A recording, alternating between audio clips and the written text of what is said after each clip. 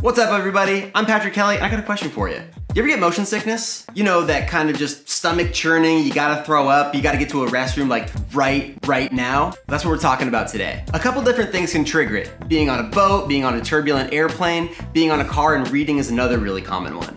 But they all boil down to the same thing. Sensory conflict, or at least that's what a lot of doctors think is going on. Sensory conflict is exactly what it sounds like. Your brain is getting a lot of different signals from the different senses in your body and doesn't really know what to do with them. It's getting mixed messages from all your different senses. You can probably think of the big senses that contribute to this. Your eyes are getting a bunch of new images, and the touch receptors around your body can't quite make sense of that new balance point. But the sense that people always forget contributes to proprioception, or where your body thinks it is in space and time, is hearing. But to understand a little bit better why the ear contributes so much to balance, I'm gonna bring in my friend AJ. Hey everybody. Hey Pat. Hey. So, the best way to explain sound is with slinkies. Now, when you make sound, you push air molecules out of your mouth in a pressure wave. That pressure wave transfers through the air by pushing other air molecules in line with it. As they pass one by one, they allow sound to propagate all the way to our ear. When sound reaches our ear, it causes the eardrum to vibrate, which then in turn vibrates 3 small bones inside the ear. We call these the hammer, the anvil, and the stirrup. Those then vibrate a fluid in the cochlea, which transfers to nerves and allows our brains to register sound. But how does that translate into motion sickness? Sorry, what?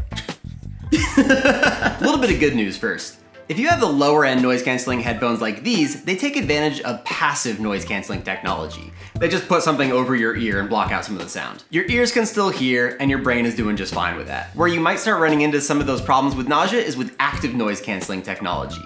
These are headphones that analyze the ambient noise around you and produce a sound wave that cancels out that ambient noise. This might make for a fun time to totally immerse yourself in the greatest hits of Aaron Carter, but you just cut off your sense of hearing from the outside world. That will be the most endearing reference ever if people get it. So now, instead of hearing the sounds of the coffee shop around you, you're hearing a noise that really makes no sense to your brain. And so the sensory conflict theory comes back in. Your ears are producing a signal that doesn't match up with what your eyes and the rest of your body are feeling, so there's your nausea. Unfortunately, not a ton of research has been done on this topic, so we really don't know how many people this kind of technology is going to affect. Not that I could afford $350 headphones anyway. Thanks for watching this video, and if you like AJ's explanation and want to see more demos like these, make sure to go check out his channel, LibLab, which will be right around here.